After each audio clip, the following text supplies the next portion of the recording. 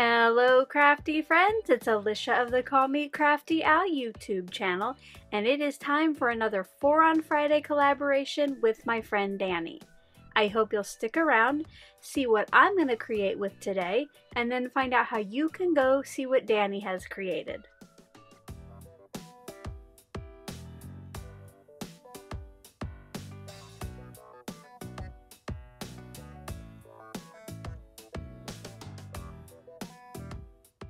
Thank you so much for stopping by today.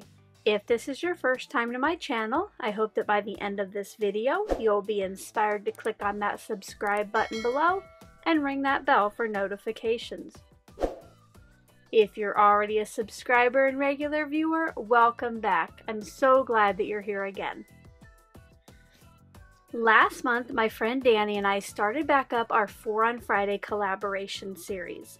This is something we started last year where we would both use the same product, technique, or idea and create 4 new projects using it. Well, we kind of fizzled out on that, but we wanted to bring it back and we've made a little change. We used to always use the same basic idea for our 4 projects, and now we can use whatever we want as long as we create 4 new pieces. So for instance, today I'm going to be using this die and Danny might be using a stamp set or technique. If you want to see more videos in this series, I will link the playlist in the description box below and at the end of this video as an end card. In each of those you'll see my projects and then I'll have a link to Danny's in the description boxes.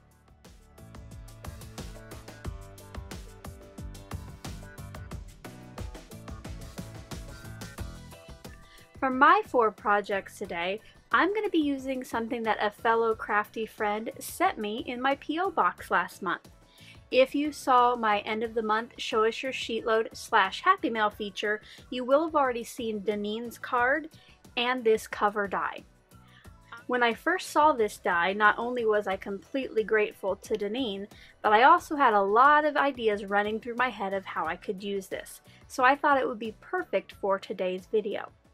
Here in just a minute, I'm going to get started on the process of 4 cards using this die as well as some other products.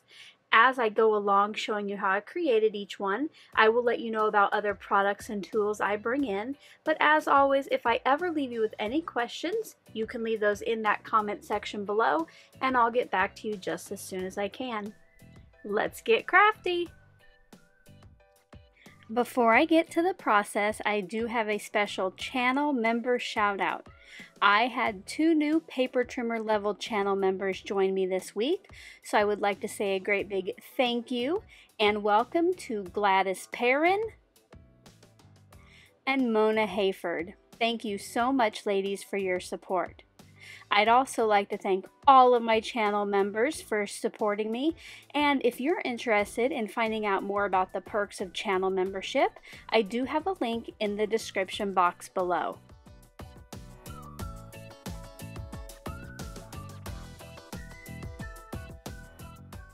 To get started today, I chose a rainbow of Gina K Designs inks. I will list the individual colors below, and I got out my blending brushes. I am going to be blending a rainbow on a piece of Strathmore Bristol Smooth that I will later die cut with my heart die. This piece is actually going to get me 2 cards. I don't really do anything special when ink blending. I put a little color on my brush and then I just bring it to my Strathmore. I am blending this at a diagonal, and once I put down the orange, I do bring back in my red brush and kind of blend between the 2. I continue in this same way until I have filled all of the white space. You'll notice later that I do pull in a post-it note because I accidentally got some color on my fingers down into the bottom. Later it's covered up, you really can't see it, but the post-it note does help with that. I've also been asked about that little holder for my blending brushes.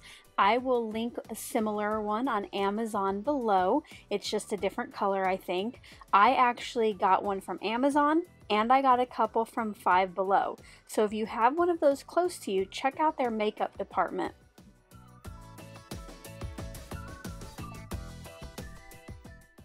After the ink blended piece was ready, I sent that through my die cutter with that Hearts cover plate die.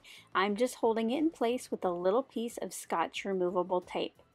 Now I'm going to bring in something else that is low tack, a little scrap of press and seal, and I place this across the front of the card with the sticky side down, which you know it isn't super sticky, but it helps me to hold all those little pieces in place while I get my cards ready.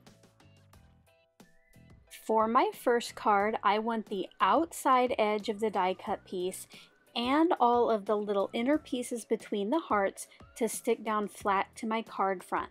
So I got out some art glitter glue and I just ran some small beads or small lines in the areas where I wanted that, and then I placed it onto my top fold card base. You'll see at first that I was going to bring the piece of press and seal to the card base, but it was too hard to see where it was going to go, so I put that back upside down and I brought the card piece to the press and seal. Once that had dried for a little bit, I flipped it back over and I just used my finger to press down on the areas that had the glue on the back. I just wanted to make sure that was going to stay in place while I pulled back the press and seal.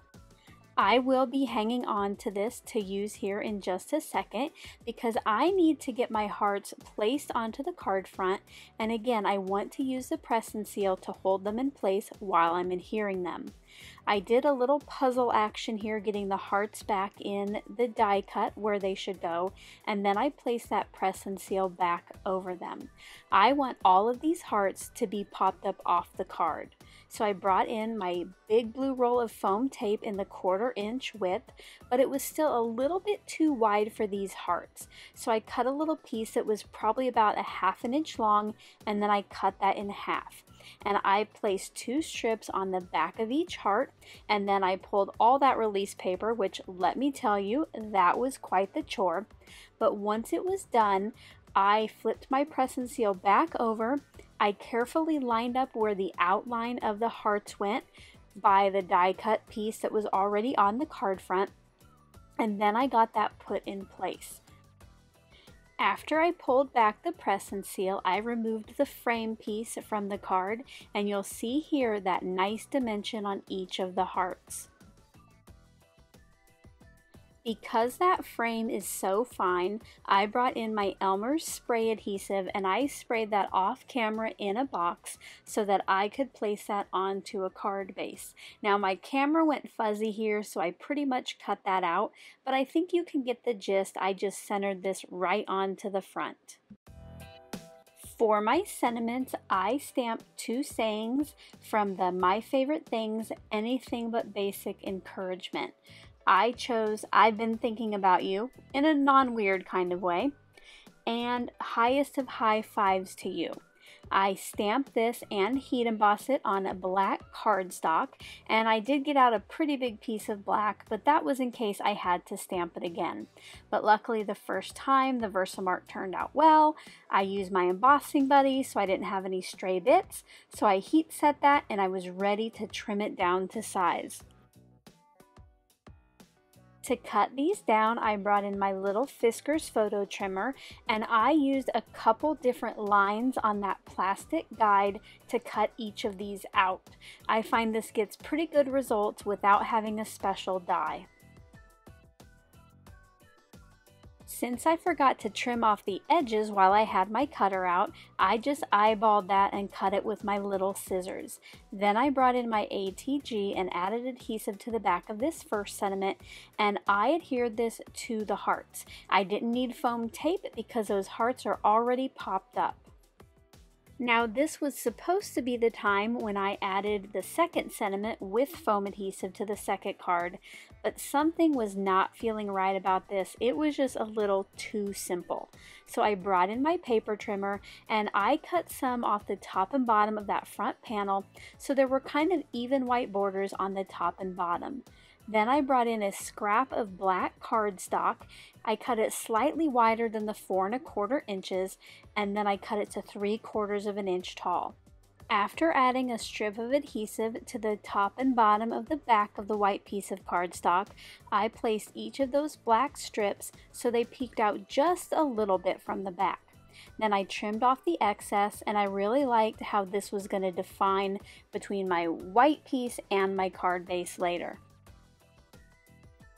Speaking of card bases, off camera I cut and folded this light blue one, thinking that it went well with some of the blue on those die cut hearts. I added adhesive to the back, and this got centered top to bottom on the card. Then to adhere my sentiment, I wanted to have a little bit of pop, so I brought in my big blue roll of foam tape in the 3/8 inch width, and I added a strip of that to the back. Then I placed this onto the card at pretty much the same height as the sentiment on the first card. And you know that I'm going to need a little bit of bling before I can call this card finished. I did have a subscriber notice the other day that I made some cards without bling. I think it was the latest sheet load, and she felt kind of funny, and honestly, so did I. I usually do have to add that bling. I placed my glue dots where I wanted my sequins, which I used some clear kind of holographic ones, and then I put those in place with my jewel picker. And here's a look at the finished cards.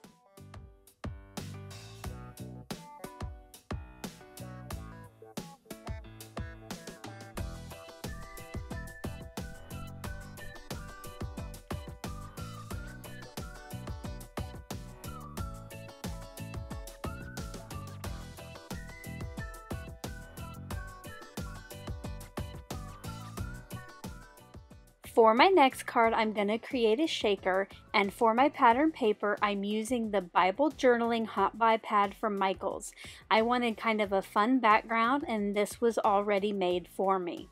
I cut a piece that was 4 1/4 inches wide by 5 1/2 inches tall to fill the card front. Once that was cut down, I brought in my die cutter and I cut the heart from a scrap of black cardstock and out of the center of the pattern paper. Once again, I held it in place with that piece of Scotch removable tape while I ran it through the die cutter.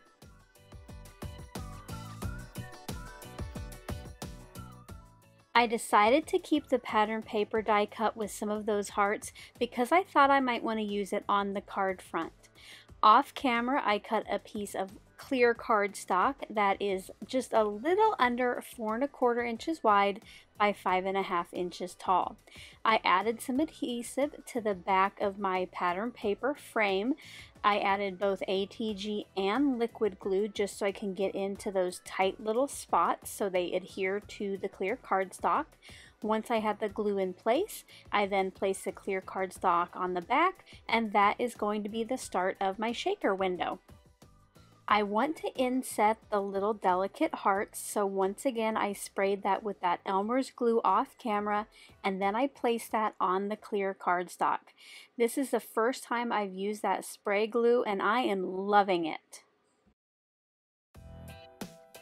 I did decide to put some of the hearts back into the front of the card, so I did a little puzzle piecing here and figured out which 3 I wanted on the card front, and then I added liquid glue to the back of each one, and then I set that aside to dry for probably about 5 minutes.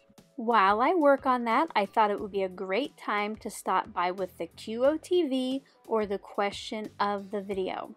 I love getting to know a little bit more about you and sharing about myself as well.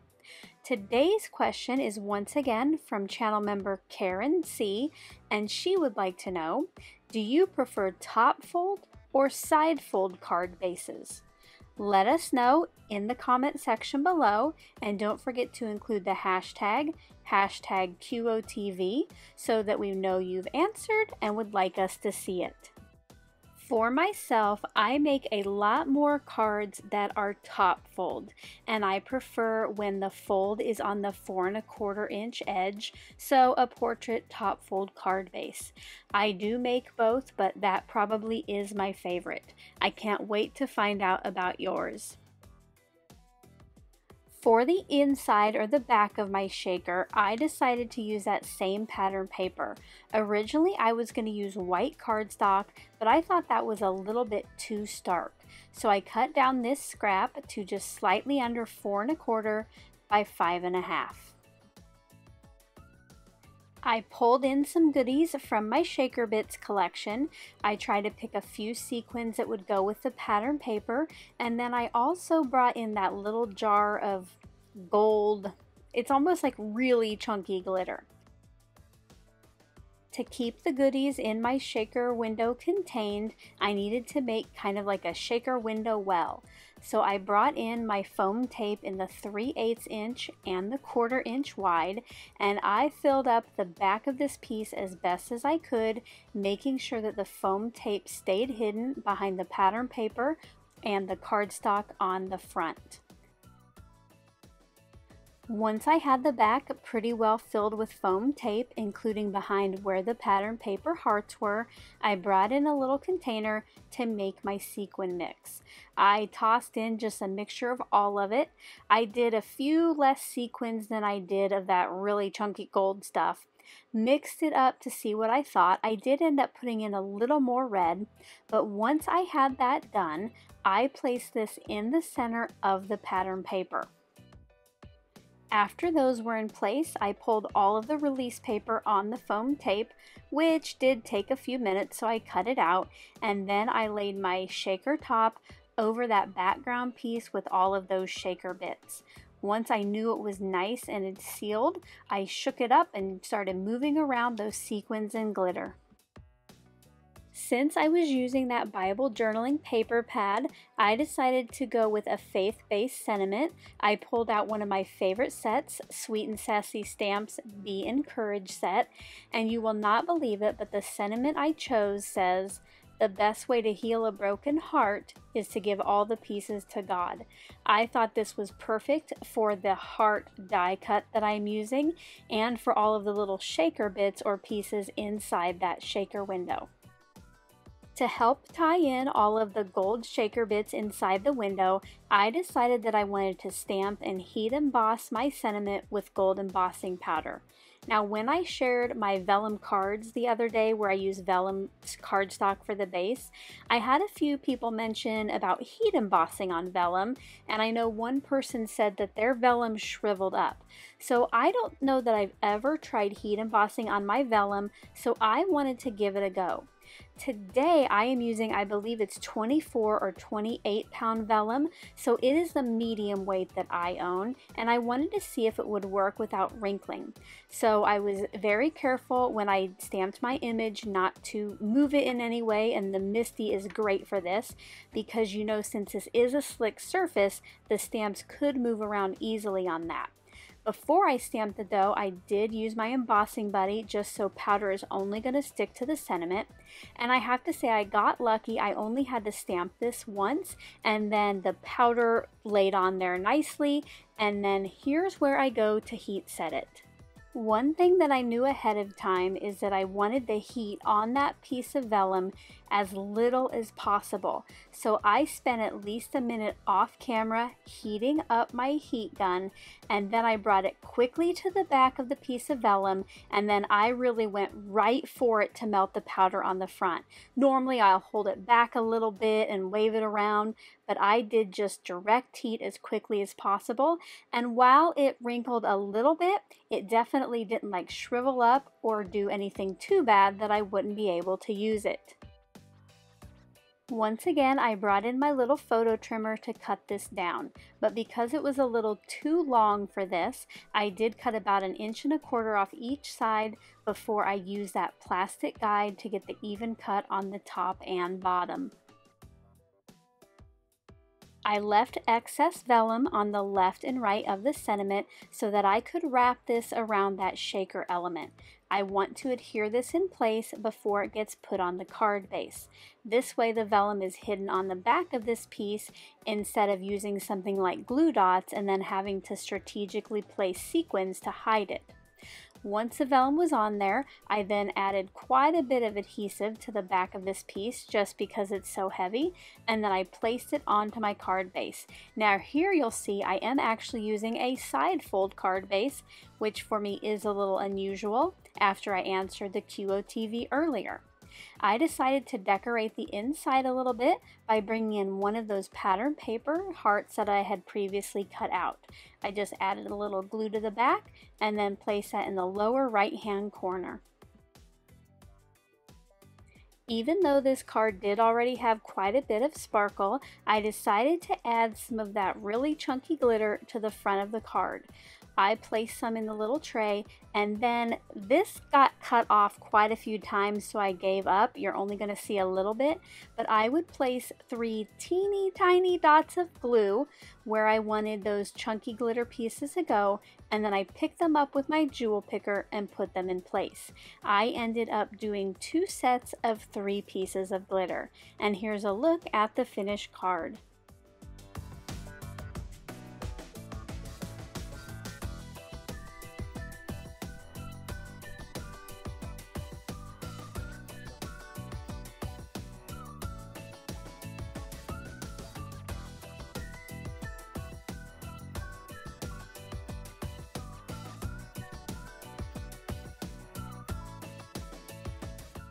For my 4th and final card today, I'm going to make a mini slimline and use the heart cover plate die to emboss. I cut down this white piece of cardstock to 6 1/4 inches wide by 6 1/2 inches tall, and then I folded it in half. When I do a mini slimline, I like to make mine so they're 6 1/4 inches wide by 3 1/4 inches tall when folded. From the leftover, I cut a piece that was 2 3/4 inches tall by 5 3/4 inches wide, and then I brought in a scrap of black cardstock, and this got cut to 3 inches tall by 6 inches wide, just so there's a nice little mat on the piece of white. Now it's time to do the embossing. If you have a machine different than the Cuttlebug, you'll want to refer to your manual or some online instructions how to emboss a die instead of cut it. For me, I use that thick white plate, the 2 thin plastic plates, and then that rubber embossing pad. Now this is too wide for my die, so I'm actually going to do it in parts. I placed it down at the edge with that blue removable tape, and then I ran it just part way through my die cutter. I didn't want to get a weird border or anything from the plates. Once I had the first one done, I then placed the die again onto the front of the cardstock. Originally I thought I could just place it beside it, but it didn't really line up too well. So I actually ended up putting my die back in the grooves of the column of hearts on the left. Now I want to make sure here that I really don't go all the way, because it would put a weird impression in that center row of hearts. So I tried to pay attention where that ended, and then I once again ran it part way through my Cuttlebug, and I have to say that I think I liked the way that it turned out.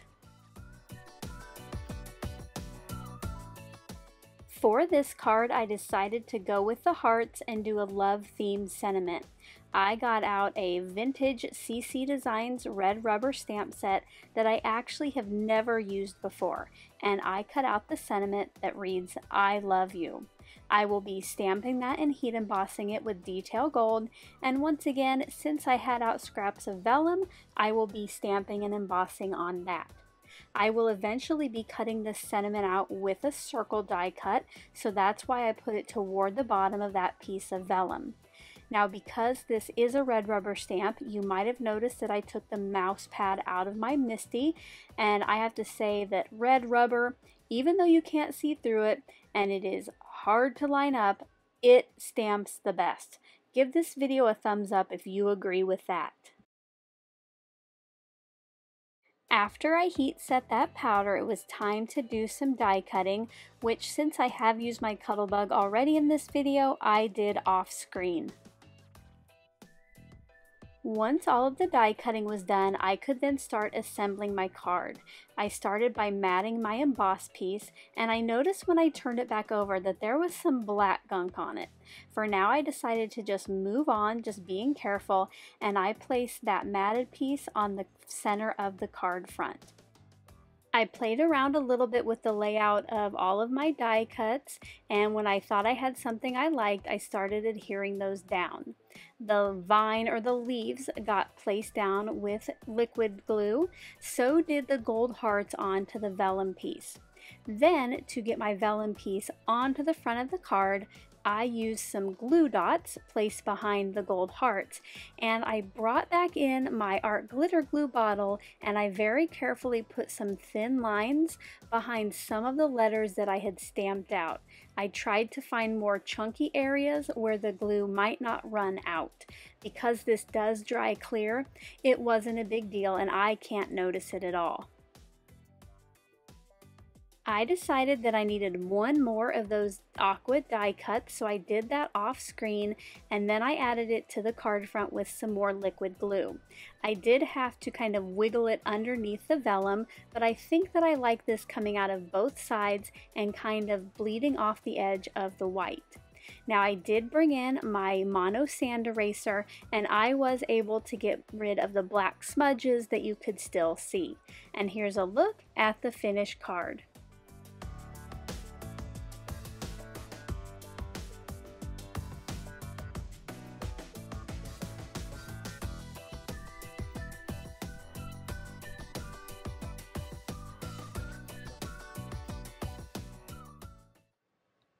I hope you enjoyed seeing how I made today's 4 cards, and maybe the next time that you look at one of your tools or products, you'll think about all the different ways you can use it.